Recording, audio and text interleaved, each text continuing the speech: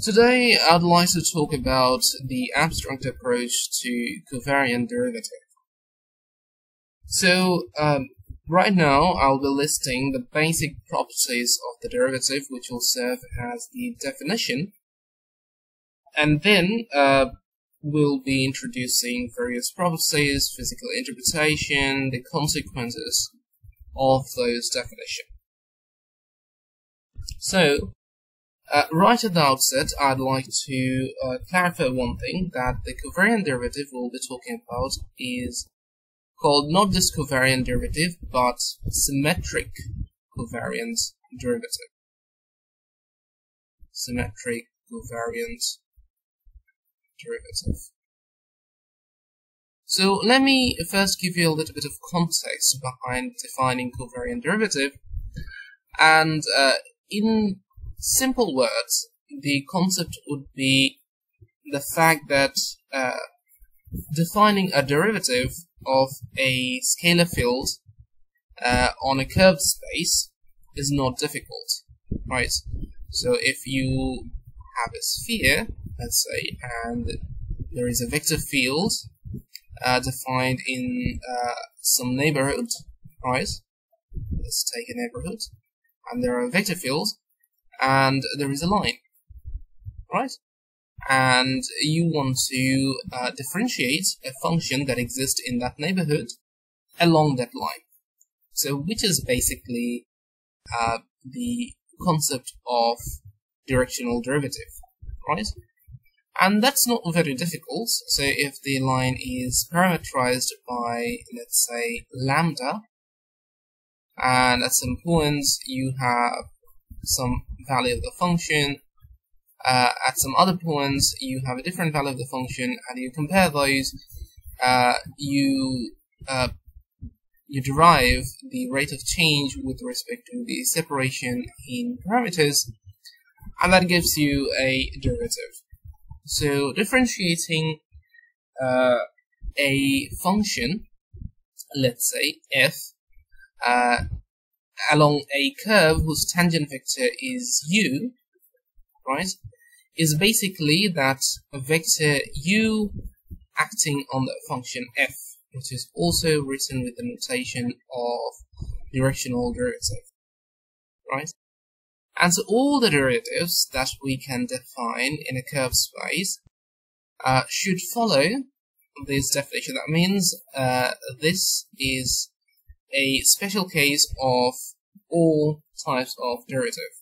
When that derivative acts on a function, it should as an ordinary derivative, right? However, the problem arises when we want to extend this concept towards differentiating a vector, because let's say there is a vector field, right, on this surface, and you want to differentiate that vector field along a curve. So the similar situation here, but there's a vector here, right? So let's draw it by a different color. So there is a vector here, and which resides on the tangent space at that point, and there's a vector again here which resides on a tangent space at this point. But those tangent spaces are different tangent spaces, and they have nothing to do with each other, right? So the problem is there is no way to compare vectors from different tangent spaces. This tangent lives in a tangent space which is attached to a point here, and this tangent vector is attached to a tangent space that resides here, and they do not overlap. So there is no way of comparing a vector that resides on this tangent space and with another vector that resides on this tangent space without somehow dragging one to the other. And this is very difficult to do in a curved space, because what exactly is the rule to drag a vector along a curve, right? Because a vector may change its nature as we drag it along a curve. And besides, what is even meant by dragging a vector along a curve? That notion does not exist, intrinsically in a manifold or in a curve space, so to speak. So that means we need an extra layer of structure of whatever thing that we know to exist on a curve space, right? So in a curve space, the natural structures would be points and curves and so on, but the concept of vectors being dragged along and being compared to other vectors of other tangent space is not intrinsic or inherent to the concept of curve space at all. So let me put it on this way, right? So whatever will be developed is not an intrinsic structure. It's been imposed on top of the natural structures that come along with a smooth space like a sphere or a surface or something like that, right? So having said that, now let's go on to specify the basic properties of the covariant derivative in an abstract sense, right? So for that, we do the following. So the first property of a covariant derivative, and remember, since we have choices, there may be more than one type of covariant derivative. And in fact, spoiler alert, there exists an infinite number of covariant derivatives on a smooth surface. So, property number one, a covariant derivative, and we'll be using the notation of nabla, right, with an upper bar, and there will be a vector along, which is a tangent vector along that curve, the curve along which we would like to drag along the structures so that we may compare it to something else and then find the difference. In other words, differentiate it. So this will go on notation, right? It's an operator that is acting along this vector. So U here is a vector, right? And what did we talk about at the beginning? The derivative of a function, the covariant derivative of a function f is the same as the vector acting on that function. And that is, of course, the same as the directional derivative of that function along that tangent. So it's not a field that along which we are differentiating about, it's a vector. Right, let's move on to the second property. Right, so this is where things start to diverge from our typical concepts.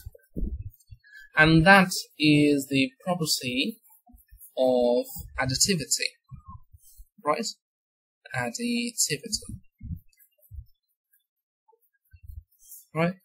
So we'll be calling this property additivity 1, because we know that there will be a second property of additivity, and that we'll also be talking about, but this is sort of expected of any derivative operator, because a differentiation is a linear operation. So we will impose this natural law, which is inspired by the derivative on a flat space, right? So a covariant derivative, again, this is a vector acting on vector fields, right? Not just vector fields, but the sum of two vector fields, is the sum of the covariant derivative of those individual vector fields. So covariant derivative of v with respect to u plus the covariant derivative of w with respect to vector u. And so these two vector fields, these two inputs of the covariant derivatives are vector fields. Vector fields. This is a vector. This doesn't have to be a vector field, although this can be, by the way. There's no restriction that this cannot be a vector field, but this can be a vector, right?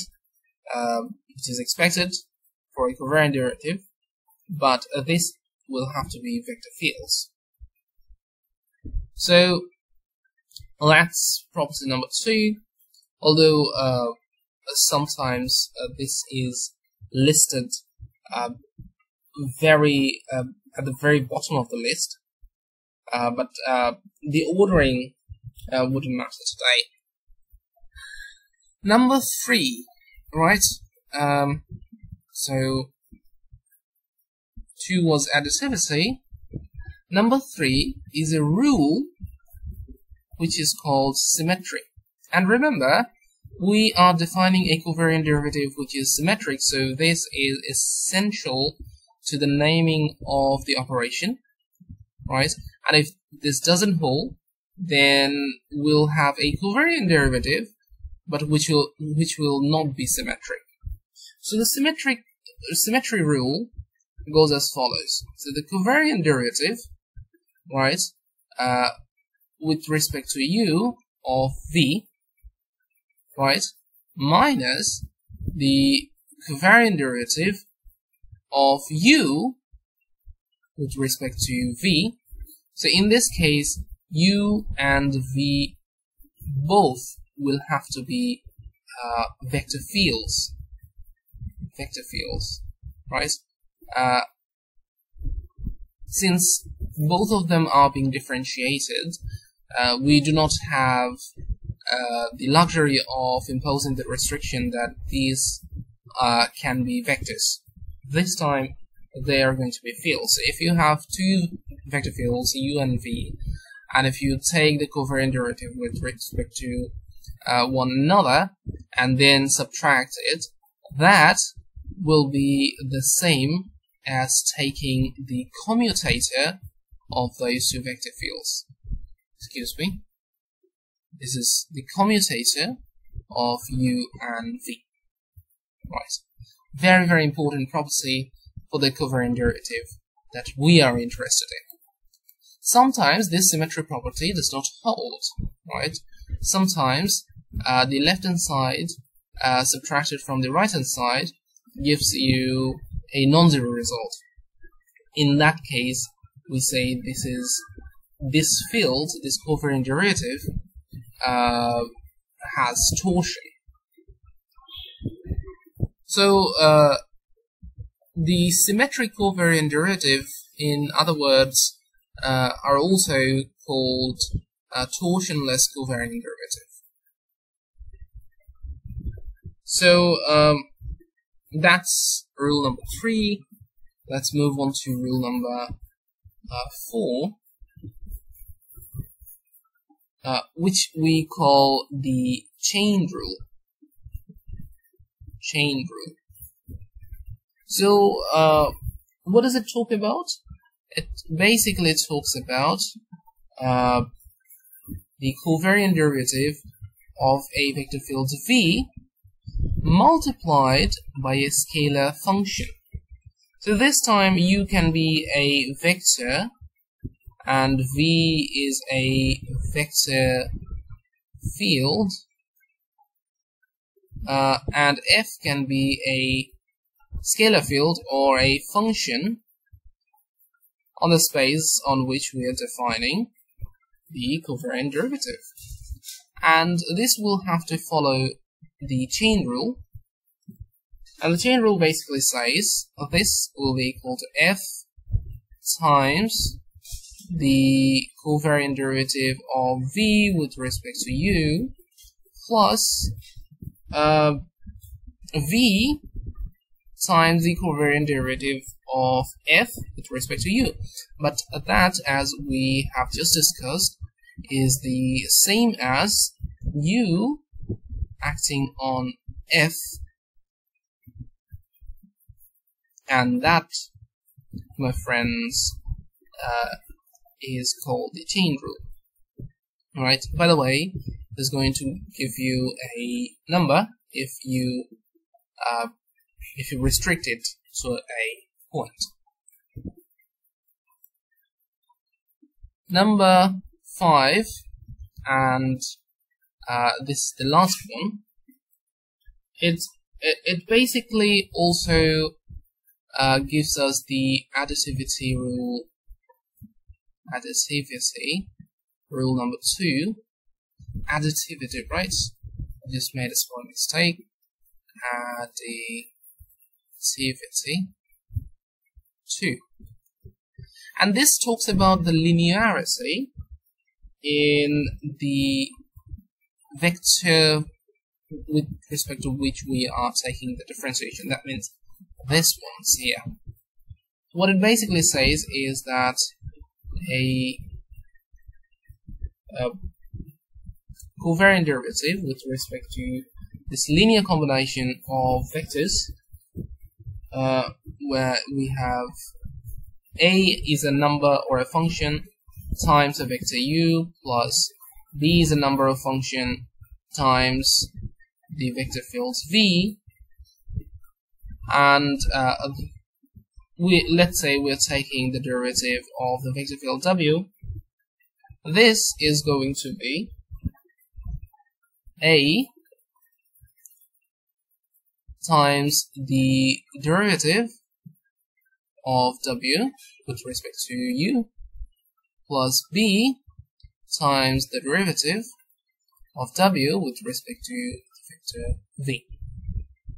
So w has to be a vector field,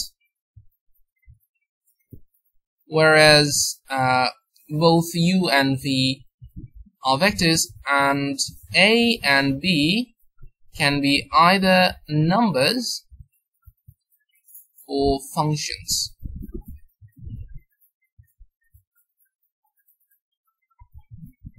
So these are the basic properties of a covariant derivative. That means if this operator lambda with respect to a vector v or u wants to be a covariant derivative, then, or at least a symmetric covariant derivative, then it will have to follow these 5 basic properties.